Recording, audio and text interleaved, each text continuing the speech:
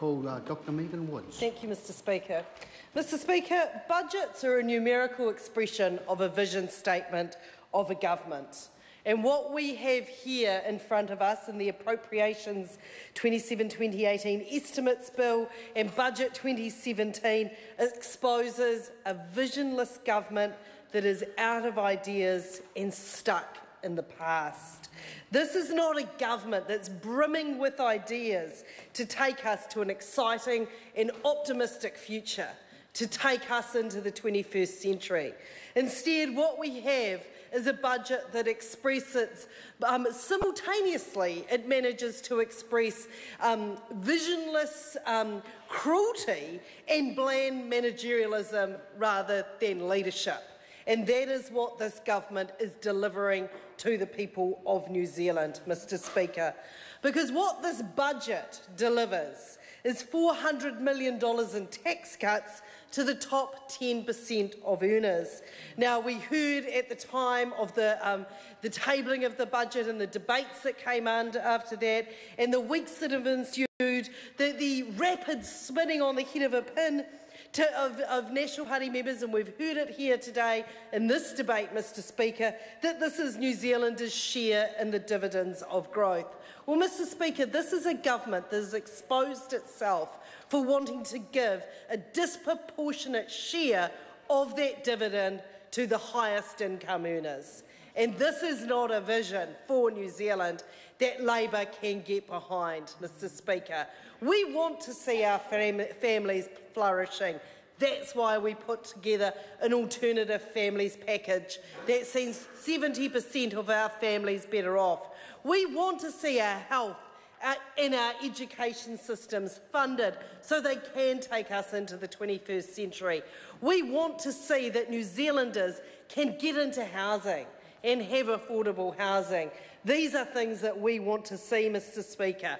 We also want to see a government that is making protecting our environment a priority. And this is not a government that is either doing enough to protect our environment or doing enough to combat climate change. Because, Mr Speaker, Budget 2017-2018 delivered $4 million in the fight against the globe's most pressing issue.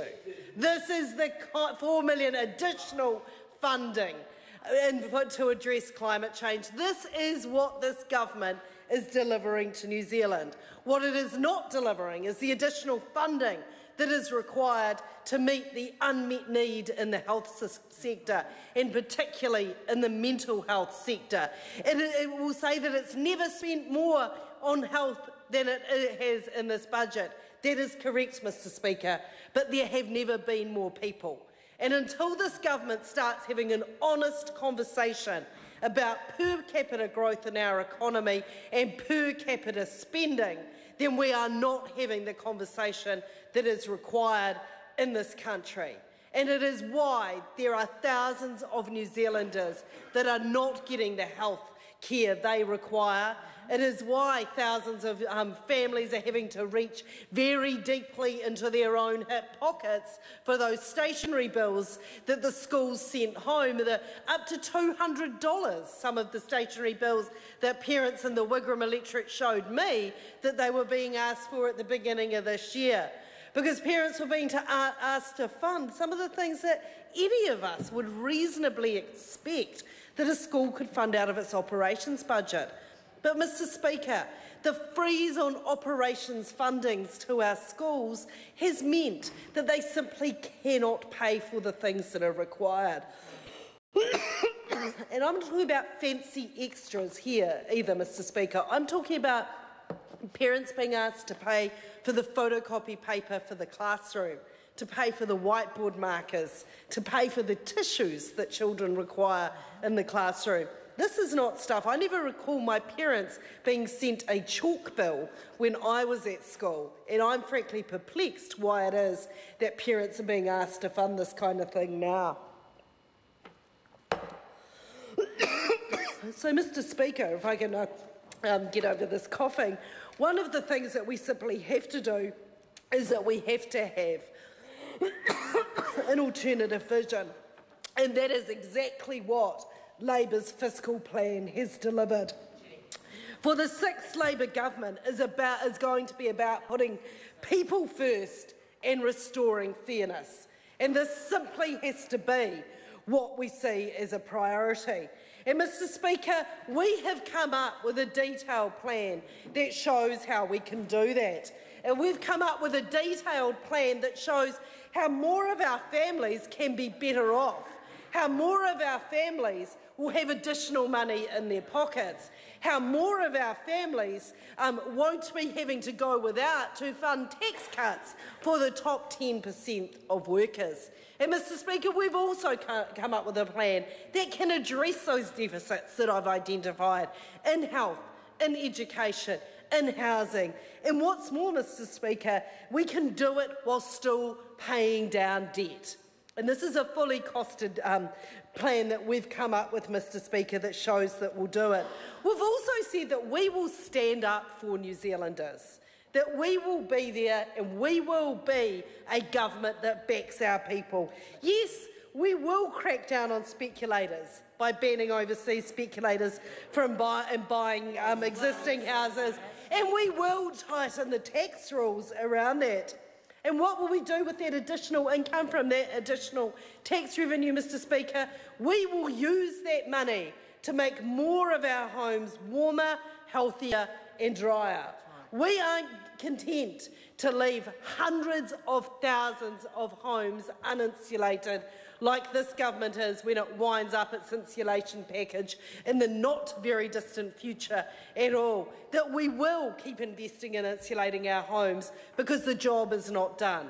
But Mr Speaker, it doesn't matter how much insulation a home has unless there's an efficient and affordable and sustainable way to heat that house, it's not going to be warm. So we've said we will make that funding available for those homes as well. And Mr Speaker, we realise that even with good insulation and efficient and affordable forms of heatings in a home, for someone on the pension or someone on the main benefit, winter power bills can still be a struggle. So, Mr Speaker, we're going to help people with their winter power bills because we know we are a richer country when we're not having to pick up the health tab for people that cannot afford to heat their homes adequately. And Mr Speaker, when I look around, when I meet with people in my electorate, I know what a difference that $700 or $450 a year is going to make to people. And Mr Speaker, it's not just the small things that we've observed that we know are going to make life better. We're going to be a government that actually has a 21st century plan for infrastructure. We saw Jacinda announce a light rail plan for Auckland on Sunday. Well, Mr Speaker, we have a vision that sees commuter rail in Christchurch also. That we have a city that has grown and is reshaped in all different directions as we've recovered from our earthquake. And we are not content, as this government has, to fund simply building back the 20th century. We want to look ahead and see what we require for the future. And commuter rail has to be part of that picture for us, Mr Speaker, and we are absolutely committed to that. We will back our young people. We're not going to call them pretty damn hopeless and consign them to a scrap heap. We will really back our young people by reducing New Zealand's unemployment, getting apprenticeships up and running, and working with young people to make sure they are ready for the workforce and to be part of an exciting future that should be there for all New Zealanders and not cast to the side. So, Mr Speaker, there is a real choice for people with this election. Unlike National's cynical tax bribe of $400 million to the top 10% of earners, Labour is sketching out a plan for a future. It's full of ideas. It's full of doing things differently. It's not just about the bland managerialism we are seeing from the government at the end of 3 terms. This is a government that doesn't have ideas, certainly isn't thinking about the future. It's not a government that is addressing the most pressing issues of our time. It is a government that's not even willing to think about what we have to do to address climate change in any meaningful way. It's not a government thinking about what the health century for the 21st century looks like. It's not a government that is producing the kind of exciting education policy that my colleague Chris Hipkins is. It is not a government that is looking out for its people, and that is what the 6th Labour government will do. Mr. Speaker. I call Minister Lee. Thank you, Mr. Speaker. And